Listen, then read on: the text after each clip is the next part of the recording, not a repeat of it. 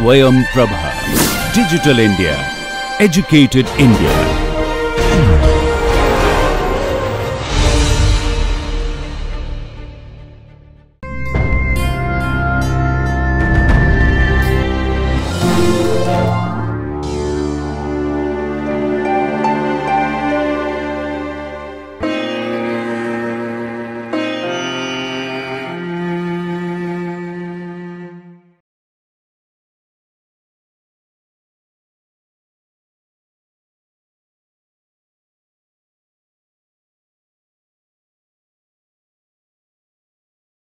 Today we will be looking at the cell cycle, and we will try and identify the sequence of events that are a part of the cell cycle, and we will also look at the role of some of the cell cycle regulators.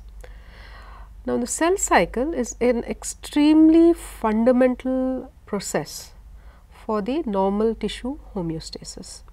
So, the way a cell survives within a body, the way when cells die, the new cells replace the old dead cells, is all a function of the cell cycle.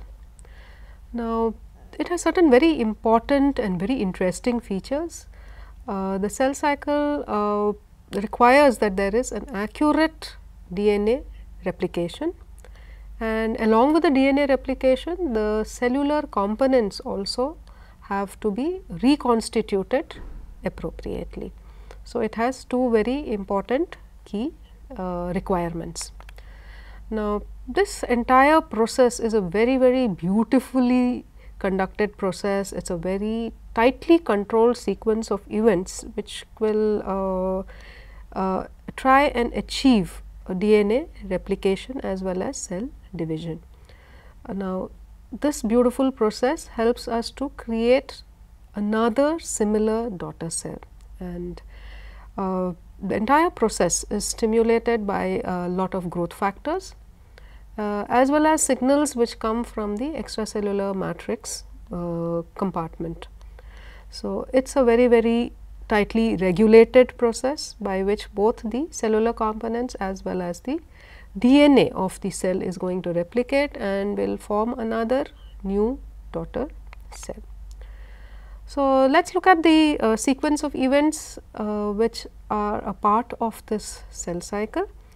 Now, every cell cycle starts with a phase which is known as the G1 phase, and this is what is known as the pre-synthetic phase. This is followed by a phase when DNA is synthesized and is known as the S phase. Then there is a G2 phase which is the pre-mitotic phase, followed by the mitotic phase which is also known as the M phase. Now, not all cells in our body go on dividing. So, we know of stable cells, we know of labile cells. So, there are some cells which are very quiet, they are known as the quiescent cells. They are not actively replicating, and they will replicate only when there is a need for these cells to replicate. For example, if there is an injury to a cell and a new cell has to replace it, then some of these quiescent cells will become active. So, these quiescent cells, these quiet cells are known as the cells which are in the G0 phase. Okay. So, you will have cells which are constantly in the cell cycle, and you are having cells which are quiet cells always in the G0 phase. So, let us look at this picture which shows the movement of these cells within the different phases. So, you have to start with the G1 phase where there is an increase in mass. This is followed by the S phase when there is chromosome duplication. This is next followed by what is known as the pre-mitotic phase, and then the cell undergoes mitosis, and it may then either decide to become a quiescent cell or re-enter the cell cycle. So, these are the different phases of the cell cycle, and let us look at it in a little greater detail. So, how do cells enter the cell cycle? So, you could have two types of cells, cells which are quiescent cells which in response to some injury may enter the cell cycle, that is the G1 phase, or a cell which is constantly dividing, then after it finishes one mitotic division, it will re-enter the G1 phase. So, that is two ways in which cells can enter back into the G1 phase. Now, after this first transit of G0 to G1 phase is also known as the gateway to the cell cycle. So, because that is the first point of entry of cells into the cell cycle, and it requires activation of lot of transcription factors, and that includes a lot of proto-oncogenes and the genes which are required for synthesis of ribosomes, genes which are required for protein translation. So, there is a huge amount or huge number of genes involved whenever a single cell enters the cell cycle and needs to divide. So, it is not a very simple process, it is a coordinated process of multiple different activities which results in development of another new cell. Now, as the cells are in the G1 phase, they reach one critical point which is also known as the restriction point at the G1 S transition time. Now, at this point, the particular cell will become irreversibly committed to its DNA undergoing replication. So, after this there is no going back. So, at this point the cell has to enter the cycle and go into the next phase. Now, what does this regulation of this entire process? Now, this process is tightly regulated by what is known as the cyclins. There are certain proteins known as cyclins, as well as certain enzymes which are known as the cyclin dependent kinases. So, there is a tight interplay between these cyclins and what is known as the CDKs or the cyclin dependent kinases.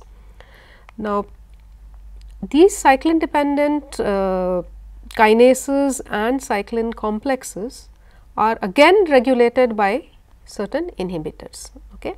Now, these inhibitors play a very important role in enforcing certain checkpoints within this cell cycle. So, as the cells are attempting to replicate, are going through the different phases of the cell cycle, these CDK inhibitors have a very important role in the cell cycle checkpoints. Now, there are two types of the CDKIs. So, the ones which are very broad acting. So, they are the broad acting CDKIs. These are P21, they are P27 and P57, while the others which have a much more selective mode of action are P15, P16, P18 and P19. So, these are the two different types of CDKIs which will play their role in the checkpoints of the cell cycle, which means it will check whether the cells which are replicating have the appropriate type of DNA, where there is no DNA damage and the cell organelles have been created in the right manner. So, that is why this is also known as the surveillance of the cell cycle, and its function is to sense any damage which is occurring to the DNA or to the chromosome. So, that is an extremely important aspect, otherwise the new cell which is going to be formed will not be normal. So, surveillance of the cell cycle plays a very important point, and these are these two very important checkpoints, and the checkpoints occur at the G1S checkpoint region and the G2M checkpoint region. Now, what happens during these two checkpoints? Now, if you look at the G1S checkpoint, it looks for the integrity of the DNA before replication, fine. So, just before the replication is going to occur, the G1S checkpoint is going to see if the DNA integrity is maintained, while the second checkpoint occurs after the DNA replication, and this occurs at the G to M checkpoint. So, you have two checkpoints, one before replication and the second one which is after replication. Okay. Now, that is what goes on when the cell replication is occurring normally. So, what is it that the body does when it senses that there is DNA damage? So, there must be some cells which do not replicate normally. So, what does a body do at such a point of time? So, it does what is known as a checkpoint activation, and this checkpoint activation will delay the cell cycle time. And during this delay, when the cell cycle time is delayed, there are certain mechanisms which come into play, and it will try to repair the DNA damage. So, that is the first checkpoint activation. The cell cycle is delayed and it triggers repair of the damaged DNA. Now, let us say the DNA damage is too severe, it is too severe to be repaired by the repairing genes. These cells will then have to be eliminated. So, the body cannot allow such cells to replicate. So, the body attempts to remove such cells, and there are again two mechanisms by these cells for these cells to be removed from the body, and that is by apoptosis or via senescence, and cell senescence is a p53 dependent process. So, this is a very interesting and unique process that occurs regularly within our body. So, there is a lot of checkpoint activation, and whenever there is damage to DNA, then a body attempts to repair it. If it is not able to repair it, the DNA damage is too severe, then either the cells will be removed by apoptosis or they undergo what is known as senescence. However, there are occasions when these checkpoint defects do not get repaired. So, as you will see in some subsequent topics that you read in neoplasia, you look at the pathogenesis of neoplasms, you will see that sometimes these checkpoint mechanisms do not come into play, and when such a thing happens, you will see that the daughter cells are carrying mutations. They are carrying genetic defects which could not be repaired, and such damaged DNA can sometimes result in neoplasia.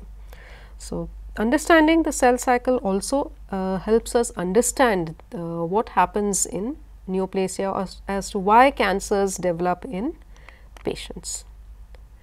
So, we looked at the cell cycle today, we looked at the different phases of the cell cycle, and just to summarize the different events, we saw that there are two kinds of cells which can enter the cell cycle.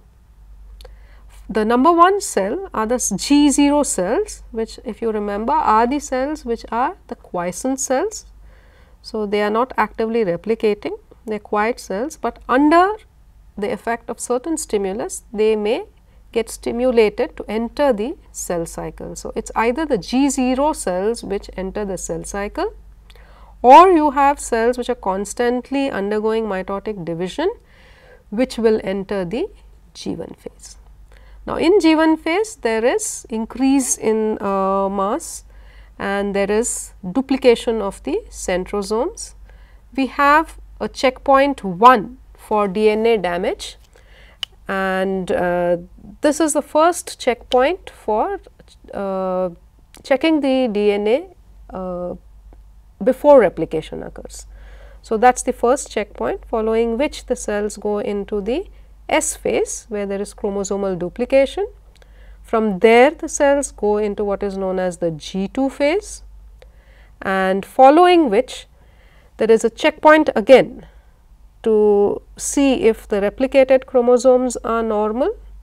So, this is known as the G2M checkpoint. So, this is a checkpoint before mitotic division occurs. So, there is a check to see whether the genome is perfectly fine before it undergoes mitotic division, and once it undergoes mitosis, it may again either convert itself into a quiescent cell or re-enter the cell cycle. So, understanding the cell cycle and understanding how it is regulated plays a very important part in understanding how cancers or neoplasms develop in our body. Also an understanding of the cyclins and their role and the role of cyclin dependent kinases, the inhibitors of cyclin dependent kinases and their function in the integrity of the genome is also very essential in understanding how neoplasms occur within the human body.